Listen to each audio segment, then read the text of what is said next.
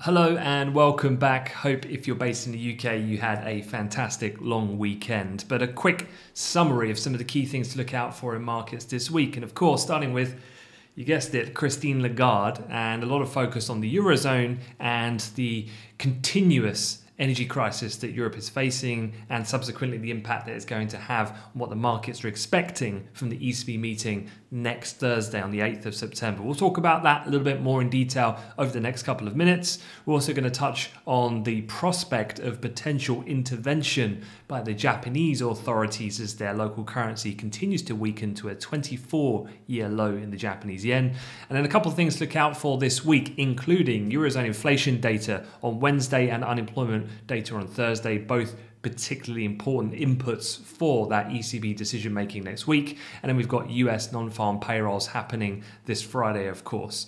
So let's just take stock of things and have a look at what is going on in the Eurozone. And at the moment, money markets are pricing in the increased prospects now of the ECB acting to the margin of 75 basis points. And of course, that would be a much larger increase in tune with what we've had with the Federal Reserve, of course, with their back-to-back 75 from the ECB's 50 that they executed at their last meeting. Now, a lot of this has come, of course, amid pretty hawkish commentary. We had ECB board member Schnabel at the weekend talking about this idea that central banks must tighten policy even into a recession to combat inflation.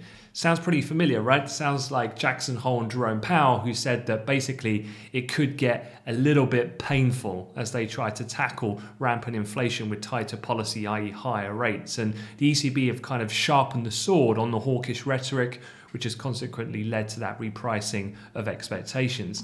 Now, a couple of things here to be aware of. For one, this is looking at the European gas market. And obviously you can see here this pretty much parabolic move we've had to the upside.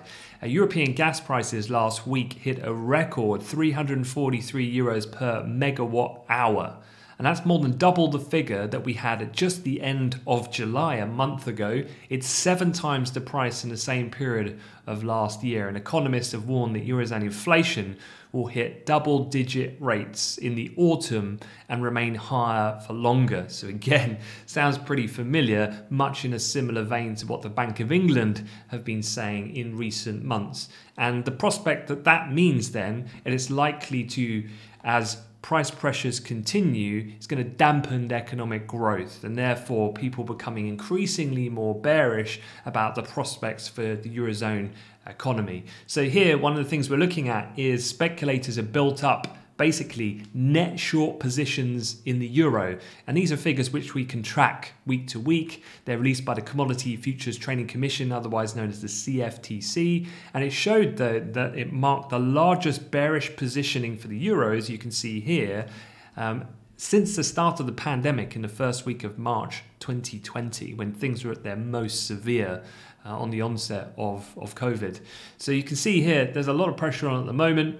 And that means that despite the euro bumping up a little bit as markets have recalibrated towards a more hawkish tilt from the ECB, in some respects even more of a market reaction effect to that, given the fact that the Fed have been quite continuously hawkish for some time. It's propped the euro up a little bit to get the week underway, but the idea here is that beyond that point, going into the autumn, with inflation going to hit double digits, with rates going to rise further, it's going to be a painful experience for Europe, and ultimately that's going to lead to a more deeper and long-lasting contraction, i.e. recession for the Eurozone, hence the bearish euro positioning. The other thing to talk about in a little bit more detail was this, and it's the Japanese yen. And the reason why I want to talk about that is that if you have a look at this chart, this is looking at dollar yen. So obviously the higher this moves, the weakness of the yen or strength of the dollar, or in this case both. It certainly is a case of interest rate differentials, and just like the euro's been moving lower, in this case dollar yen's been moving higher, because if you think about a lot of the commentary that we've had of late, you've had the BOJ Governor Kuroda repeated last week the need for continued easing. This obviously in stark contrast to what we've had from Jerome Powell's tough talk on inflation, which has fueled, as we know, a lot of the equity sell-off that we saw at the back end of last week and early this week. So a couple of things to be aware of here. Why is the yen weakening of importance? Well, the scale of the move has repercussions for the domestic economy as yen-based import prices are surging at a record annual pace, and that's putting further pressure on household balance sheets. So will the Bank of Japan intervene? And as you can see here, this graphic goes back really over the last 30 years. And there's a couple of key areas. They have done previously intervened at 130, but the price has gone well above there at the moment, and we're closing in at the psychologically important 140 mark. The idea here is about a strategy of the central bank using verbal intervention first. They, of course, have said something similar back in June, which is when we had a joint three-party meeting between the Ministry of Finance, the BOJ, and the Financial Services Agency. And they're basically suggesting that they would look to intervene. So probably the first port of call to look out for this week. If we knock on that 140 door, we'll get more conversations between those three parties, and that will make the markets perhaps lean that something more credible, i.e. a full board intervention, might well take place. That has happened before, of course. The last time Japan propped up the yen was during the Asian financial market crisis of 1998. That was when the yen hit 146 to the dollar. It has previously done so at 130, but as I said, we've gone beyond that point. So something that's on my radar for this week. Very quick run through then of some other things to be aware of. WTI crude has dropped actually into the recommencement of trade Tuesday after it did rally sharply on Monday. Now, part of the 4% plus increase we had on Monday came about some potential supply interruptions in Libya. There was also a lot of bullish commentary coming out of the likes of Goldman Sachs, the US bank.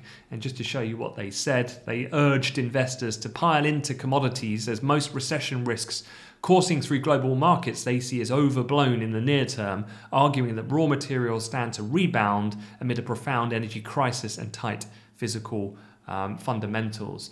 Nonetheless, though, I think at the moment, as we look at prices going into Tuesday's session for the rest of this week, we've already seen a large portion of that move up yesterday in US oil, WTI pull back. So I think as much as Goldman's might be right in their analysis, I think in the short term, the emphasis is still on the demand consequence of this recalibration for weaker economic growth going forward, which is spooking a lot of oil traders and subsequently weighing on oil prices of late.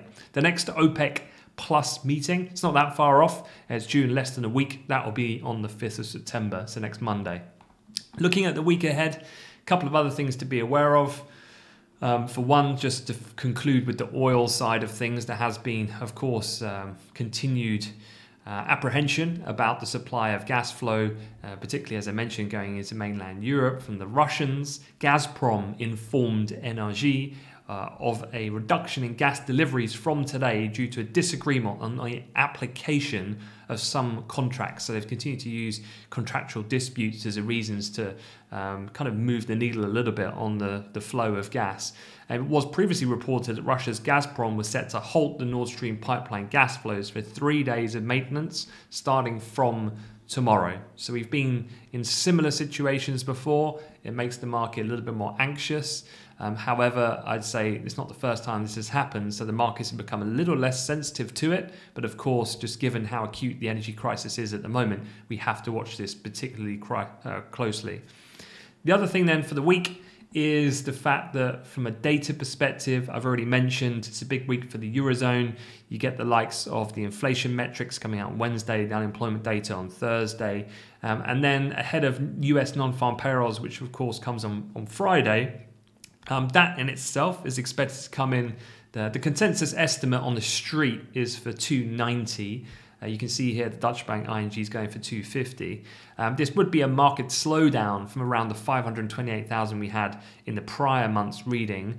And although that figure is a little bit softer, I don't think it's really going to move the needle at all on the current expectations of the Fed's kind of targeted focus on controlling inflation at this point in time. So I wouldn't expect a downside number is pretty much priced in to a certain extent, I guess the best way of putting it. And I don't think really it's going to cause a great deal of fluctuations in the markets beyond the initial knee-jerk reaction is my kind of base case.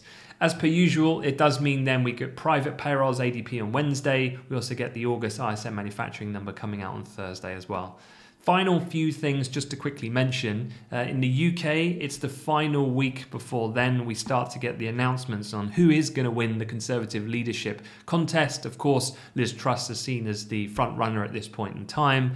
The announcement's going to come on Monday next week, September the 5th, and then we will get the next Prime Minister in play as of the next working day. So at the moment, there's been lots of talk. The UK Chancellor was speaking, I think it was yesterday, talking about potential different packages to try to counteract the cost of living crisis emanating from the energy situation and increase that consumers are having with their bills at the moment. However, very short on details because it really can't be concluded until we know who actually wins that leadership race. The other things are still keeping an eye on COVID situation in China. Fairly fluid. Several big Chinese cities escalated their COVID-19 restrictions in overnight trade. Shenzhen closing more businesses and Dalian locking down millions more for testing.